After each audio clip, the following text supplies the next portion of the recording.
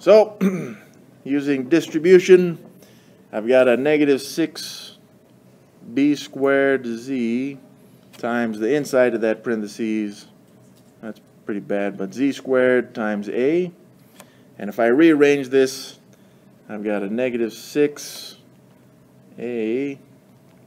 b squared times z squared. Again, not everyone would do this step. I'm just rearranging it so it, well, looks kind of pretty, I guess.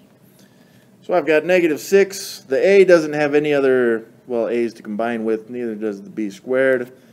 But I have a z and then a z squared. So that gives me a total of 3 z's. Bring this up into parts. So the next way, the next distribution, I've got the same thing, this negative 6b squared z, and I'm going to multiply it by b a z. So the negative 6 doesn't have anything else to multiply with.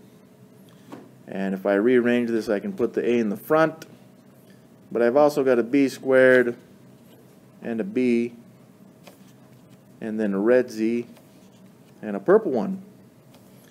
So this would give me a negative 6, no other a's.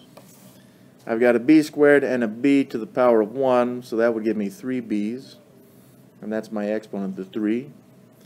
And then I've also got the z's, and I've got 2 of those. And we do have to be careful with this. Sometimes they'll throw in some of these, and you'll find other like terms that we need to combine at this point. But looking at just these first 2 terms, we have a b to the power of 2 and this b to the power of 3, so automatically they're not like terms, even though the degrees are the same. All right? And then next, so I've got the same thing, negative 6b squared, a z, times negative 3b. So, rearranging these ones, I put that on the wrong line, dang it. Whatever. Negative 6 times negative 3, b squared b, and a z. So, negative 6 times negative 3 is a positive 18. I've got a b squared and b to the power of 1, so I've got 3 b's and just the 1 z.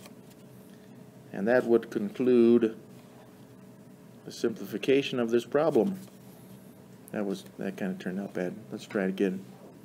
Oh, that's better. And you can't add them together because Yeah. Here we've got this b cubed and this b cubed, but this term doesn't have any a's either, though. So we have to look at each of the variables, not just one. And even the z, right? The z, this z is to the power of 1. This z is to the power of 2, so they're different.